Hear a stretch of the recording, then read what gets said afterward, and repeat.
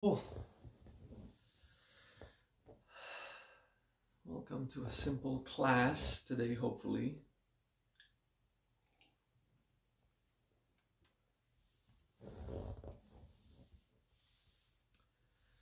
You simply contemplate inside Swasthya. Maybe not as explosive as yesterday, but or as intense, but Swasthya. Simply happy to exist by yourself. It's a nice way to start this class.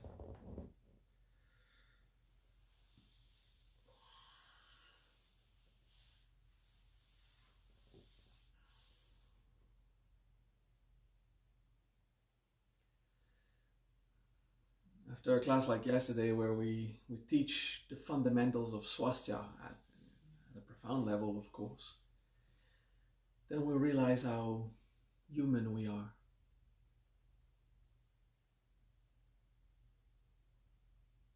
How many things so tied up inside us. The attachments. It's good. So now we make peace. Just contemplate simple peace now.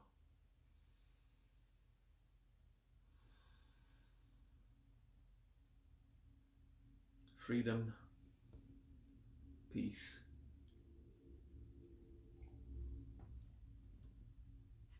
Today that's what we do. Contemplation. We contemplate peace.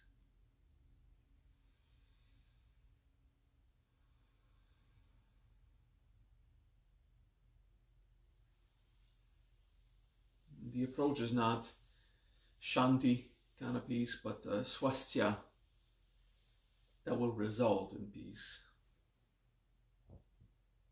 I'm with myself, I exist purely as I am. That's good.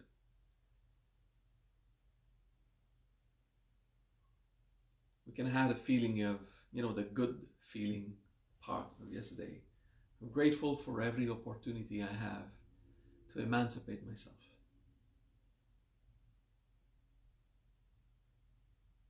Yeah, let's do that. In every event I have the chance to live, I'm grateful and peaceful.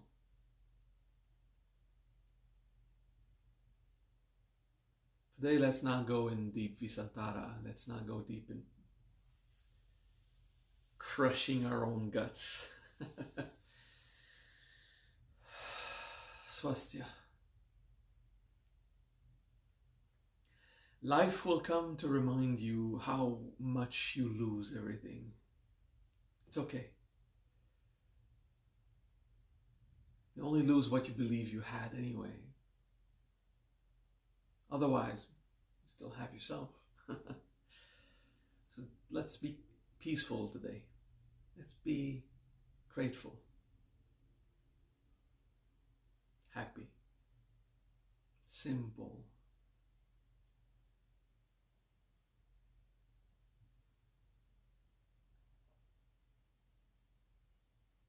Contemplate your body. Be grateful you live in your body.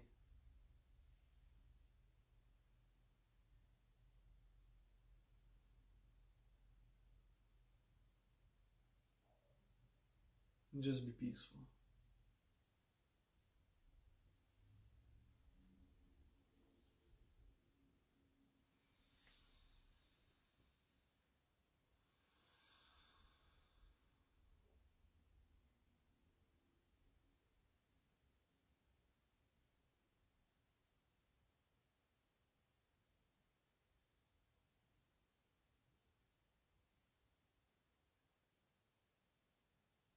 With patience, your consciousness will go into your body.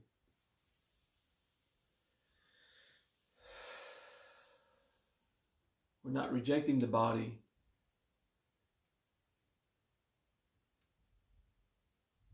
By believing in freedom, by profoundly integrating swasthya Let's not reject the body, let's embrace it. A reflex of the ego is to, in French we would be saying rebarbative. I don't even know if it exists in English. Rebarbative, like reacting by complaining harshly, pretending that we're not affected. Like, if I don't own it, then screw that, I don't want to even see it. You know, like the ego does that, the human does that. So as we contemplate, we don't own anything in nature. Then the arrogance of the ego to not have to face the suffering of that, of our attachment, would say, well, then I'll just give everything away, and even my body, I'll get rid of it. You know, there's this little childish reaction. I don't care about anything anymore then. So let's not have that harsh reaction. Let's incarnate in the body, knowing it still belongs to nature. It's the joy of living in the present moment, grateful for having a body, and the pleasure and the pain that sometimes rises. We're happy to live.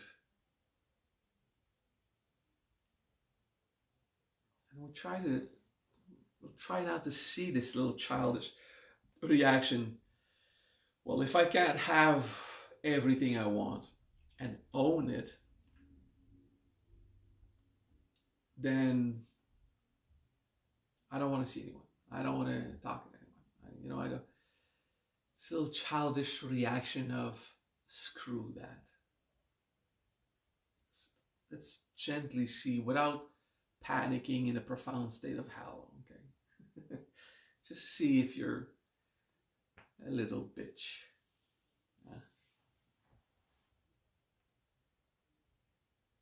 A veces estoy una zorra.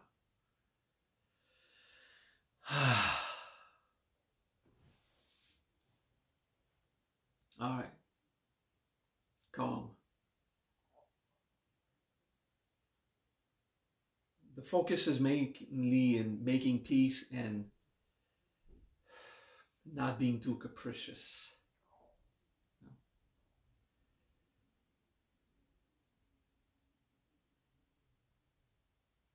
Just take the body as it is. Just be happy to have it. It's a patient practice today. We contemplate gently. And we try to be honest with ourselves. It is confusing for the human, the idea that even our body belongs to nature. Well, if it doesn't belong to me, then I cannot have it. No, that's not how it works. We could say also your body does not belong to nature. It belongs to no one. You just happen to have it. You just happen to have it. It's like that.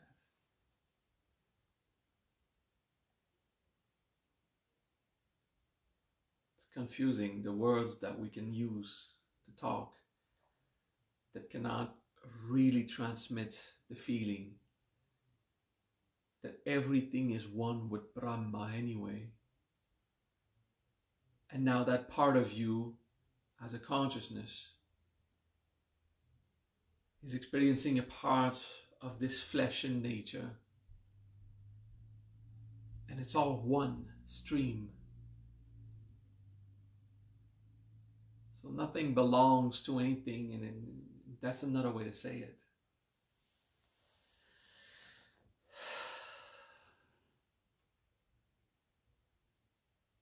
Let's just make peace with it.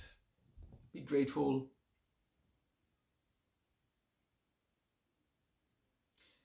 When you eat your favorite cake, you're quite happy to have that body.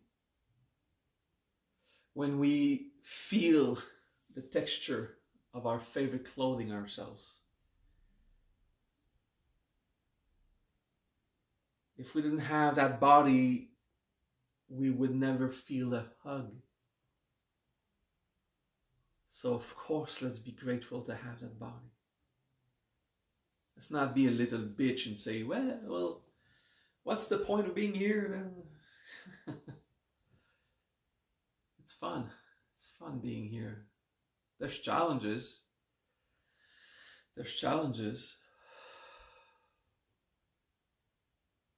This paradoxical state of swasthya, where nothing belongs to me. The concept of owning something is not real. But you can still be grateful for living it, for having it, like interacting with an object, a person. Profound wisdom of freedom,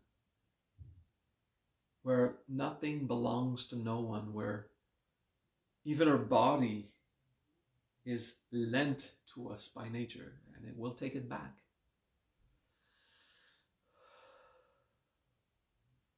Let's not be little bitches about it.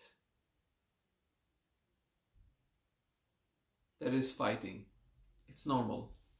I'm talking about this because there's always this little fighting.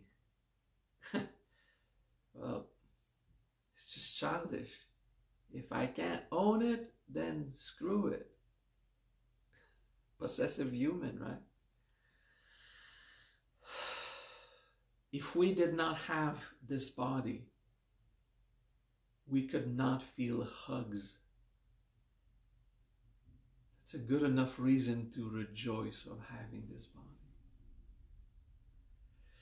If you want a much deeper experience of Swasthya, listen to yesterday's video. Because the class today is capitalizing on what we've learned yesterday. Just to make peace with the process.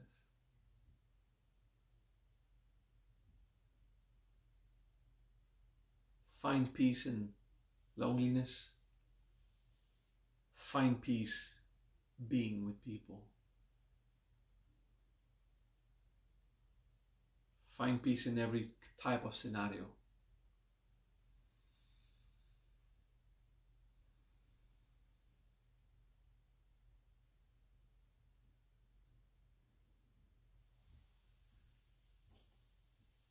Good. That was for that wisdom. Next, more on incarnation.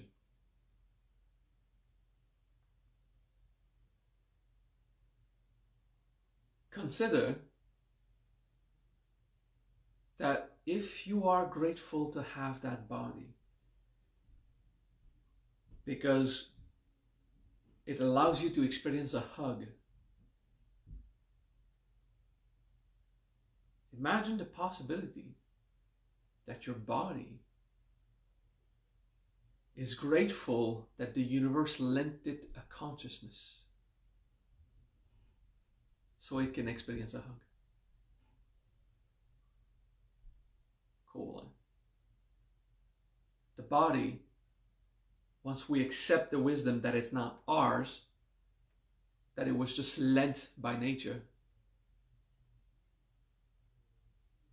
then from the point of view of nature, the body is grateful to have a consciousness so it can experience a hug. So it can take a spoonful of a dessert that it enjoys. Can you conceive the possibility that your body is so glad that the heavens lend it a consciousness? from the point of the view of the body, the universe will take that consciousness back eventually. And when that happens, the body will go back to just being mass, submitted to physics and chemistry. Shiva's eternal wheel of transformation will make the mass back into sand, dust. But right now, the body's grateful that the universe lent it the consciousness so it can experience a hug, so it can feel the fur of your pet in its fingers.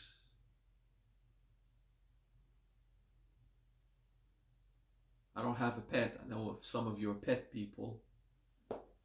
I'm more of a PlayStation handle people, but hey. I used to be an alcohol person. It's not the case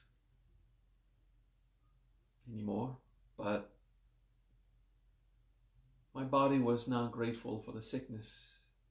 It was grateful for the high. It was fun. There was still a kid in me. Oh my God, maybe there's still a kid in me. Video game. It's a nice thing to contemplate that nature is happy to be animated by consciousness, by energy, life as it can experience it. So let's rejoice of this collaboration. The body is grateful to be lent a consciousness by the universe, and you are that consciousness that just happens to be there. And you are grateful that nature lent you a part of its mass. For a moment, it will take it back. Shiva's eternal wheel of transformation will happen. But now, right now, is an opportunity for your soul and your human to be lovers. Your soul and your human can be lovers. And that's why, like any ego, your soul and your body will build attachments to one another, which is a good thing. It's not necessary for incarnation. Incarnation is a choice. You won't die if you mourn ownership of your body.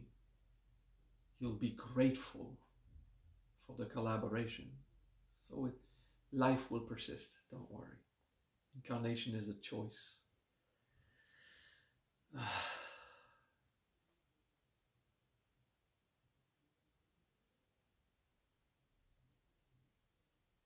Let's expand on this. Hopefully some of you have experienced expanded consciousness, whatever that means. And feel consciousness beyond just yourself. The same way that you are grateful to be lent a piece of nature. And your body is grateful to be offered a little pocket of consciousness, which is you. It's yourself. Expand on everything. All of the consciousness of any conscious being, human, animal, insect, plant, and anything conscious is grateful to be offered some nature.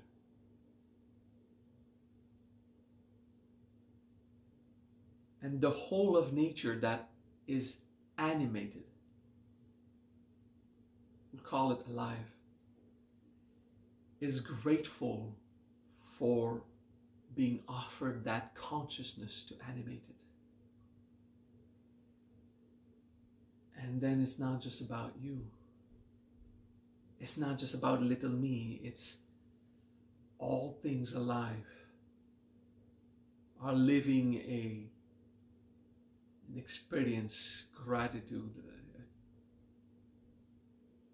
an experience of gratitude which is shared amongst all living things, which is huge. How much Brahma has gratitude for Vishnu to receive it, and how much Vishnu is grateful for Brahma to actually come down here. If you can contemplate all consciousness unified, prakamya, and all nature as one thing, Shidva, if you want.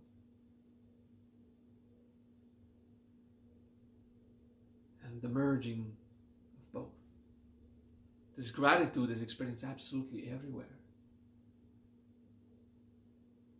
The gratitude of incarnation is shared in every single animated piece of mass. Universal consciousness is amazed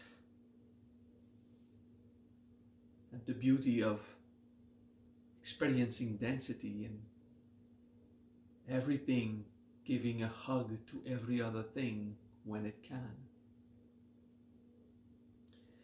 All the flavors that are tasted, all the smells that are enjoyed or not. The curiosity of a child discovering every new little thing expanded at the universal scale, where everything is so just amazed at every new flavor.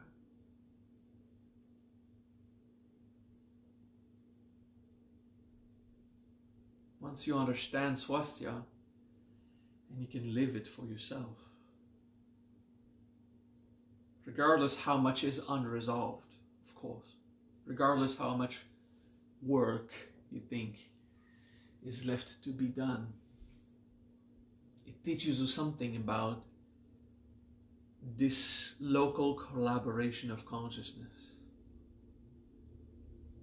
And once you have that in your little personal Swasthya, you can project that feeling on everything and consider the possibility of the feeling of a curiosity of a child discovering every new little thing, making this terrible face biting in a lemon, this wonderful face eating the chocolate,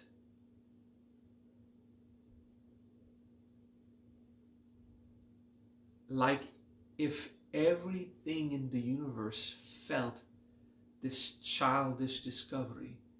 That's how it is. It's beautiful.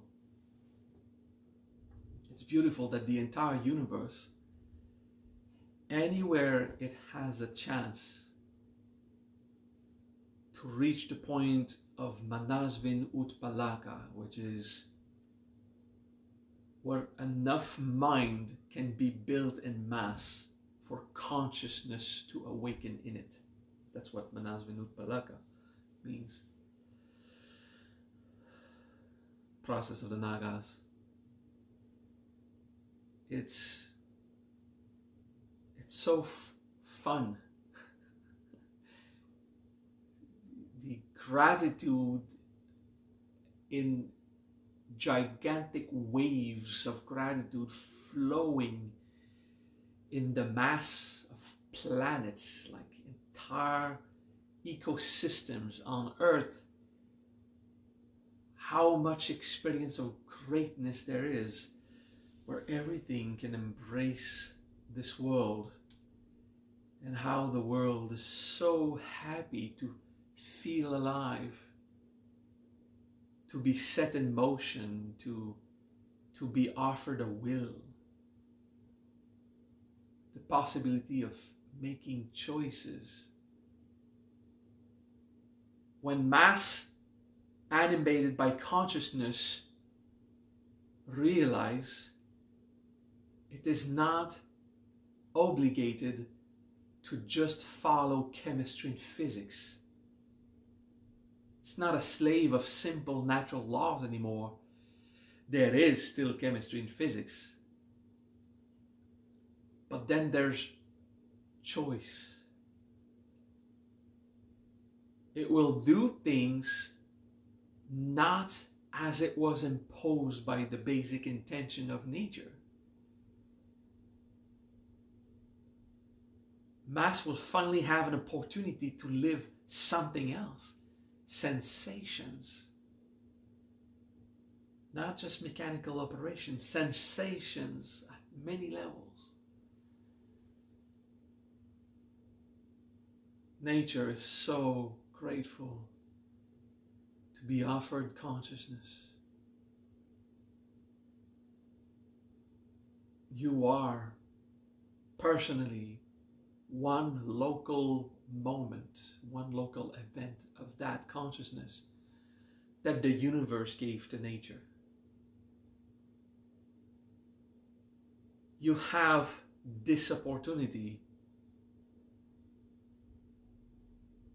to receive a part of nature for you to live and experience, but you are also part of that grace that Brahma gave to nature by localizing each little piece of consciousness he could.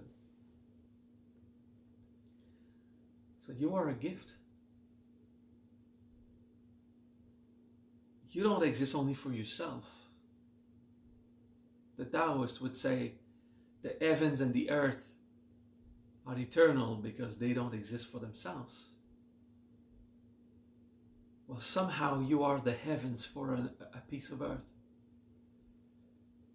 Somewhere, somehow you are one little part of heaven for a little part of earth to receive. There's an exchange between heavens and earth that causes incarnation, being, an entity, an identity, but also an entity, a being.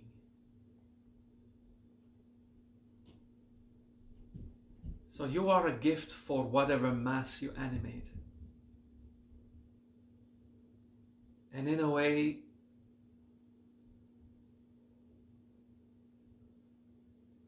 see how important you are for that little piece of land to be more than a pocket of dirt for a moment.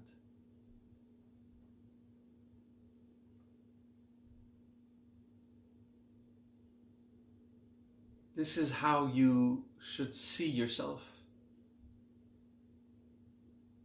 as a gift to nature. As much as nature was offered to you for a little moment, you are offered to nature, providing Brahma and Vishnu an experience that without you would simply not be possible. You are the means through which a kiss can be given for 100 years. You are the method through which a hug can be held for 100 years, for a lifetime, whatever amount of years actually.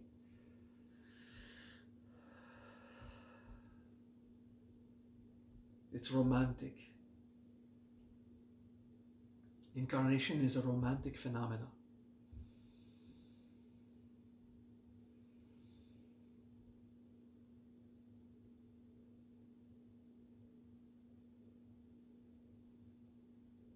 How could you be lonely if you have every little part of you cherishing each other?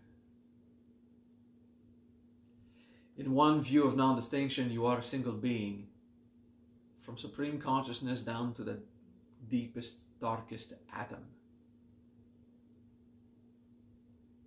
But in this world of distinction, and components, and possible separation, every part of you is blessed to be offered to every other little part of you.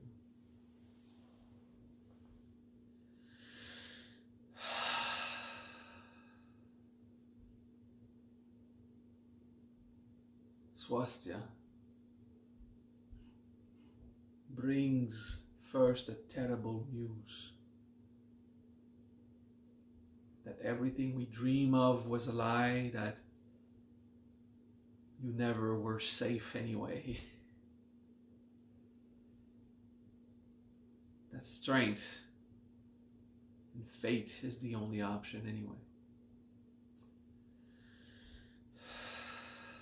But then, when you've digested a bit of this terrible dharma, you realize a beauty in creation. How much valuable you are to everything else, as much as everything is valuable to you. And you rejoice of having a body in that way. You see the point of being incarnate. And as you focus on yourself living that, which is swasthya, you can also go into a state of vishwa and be grateful that everything is embracing everything. The whole of consciousness rejoicing of the whole of nature. As long as it lasts, then it will be done. And the whole of nature rejoicing of any consciousness it is offered. Because that's how nature becomes more than just pieces of rock.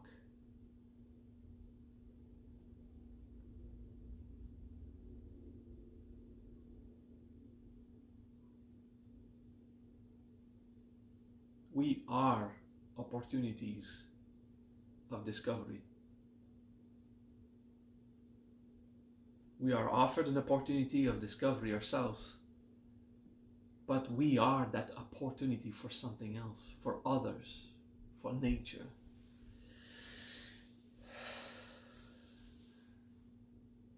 And in this sense, Swasthya is absolutely spectacular.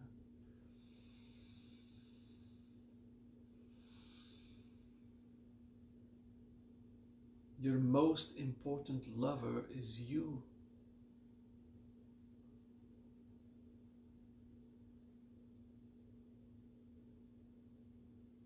Your body is your little piece of land.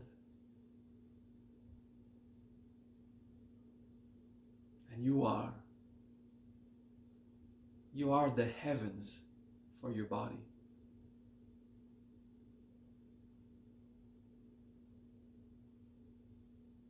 That's what you are. You are the heaven for your body.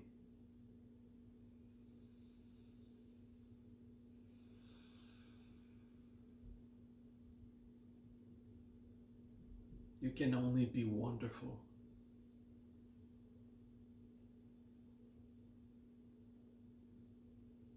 Make peace with it. Be happy. This contemplation brings some nostalgia of being one with all things. That local feeling of incarnation, it is lived at the universal scale. And it is especially noticed where there is life.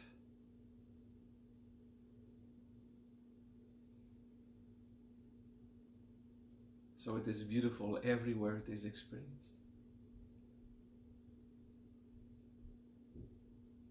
That is a great motivation to keep cultivating compassion.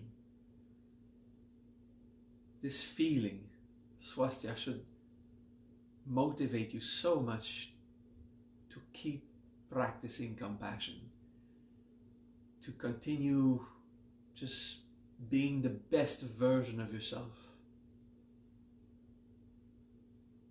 the most humble version of yourself, the courageous part of you to do the work, to defeat the challenge of suffering resulting from attachments and property and other dreams like that.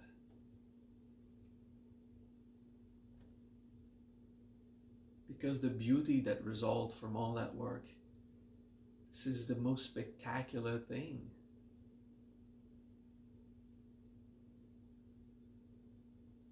This is wonderful.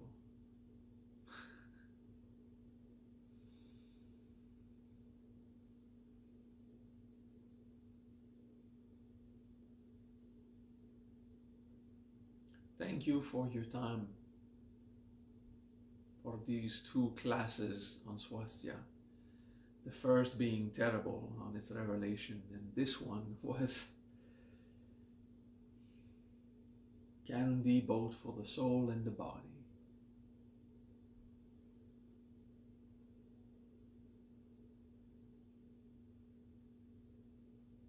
See you Friday.